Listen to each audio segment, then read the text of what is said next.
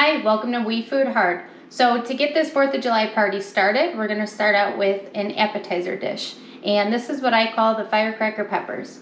So what you'll need is 2 to 3 roasted red peppers, or however many that you're making, and you have them. Take out the seeds, very lightly brush them with some olive oil, and put them in the oven at 350 degrees for about 10 minutes. You'll then take them out of the oven so we can fill them. For the filling, we're going to use a cup of halved cherry tomatoes, half a cup of Kalmata olives, or you could use green olives or black olives, whatever you prefer, and then also half a cup of feta cheese. And then we're going to sprinkle some salt and pepper on top and just a dash more olive oil. So let's get this thing started.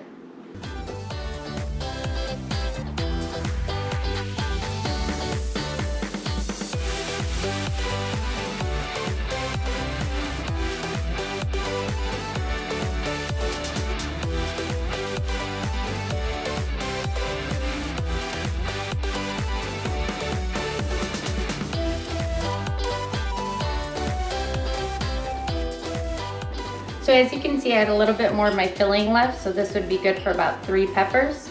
And it also depends on how big the peppers are. Like this one was a little bit smaller, this one was a little bit bigger. So what I'm gonna do is I'm gonna put them on a pan, and then I'm gonna put them back in the oven at 350 degrees for about 10 to 15 minutes. I'll see you when they're all done. All right, we're back, and our peppers are out of the oven. And if you just want to take a look at them, one thing I forgot to mention is that you can also cut up some green onion to top them with, so that's what I'm going to do right here.